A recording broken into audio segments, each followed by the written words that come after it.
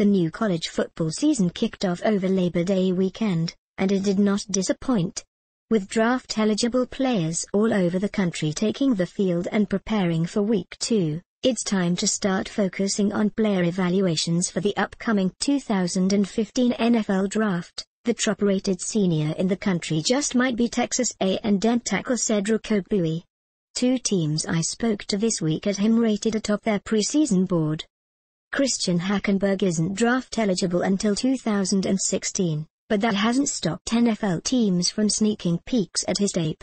The comparisons to Andrew Luck are already starting around the NFL. Two high-level scouts both pointed out the play of Miami, Florida, linebacker Denzel Perryman this week, and there's no denying the Hurricane dominated Week 1. Perryman ranks as my top inside linebacker for the 2015 draft. All eyes were on Marcus Mariota in the opener, but the Oregon quarterback, and top-rated player overall, faces a dynamic Michigan State defense this week. Mariota versus the Spartans' second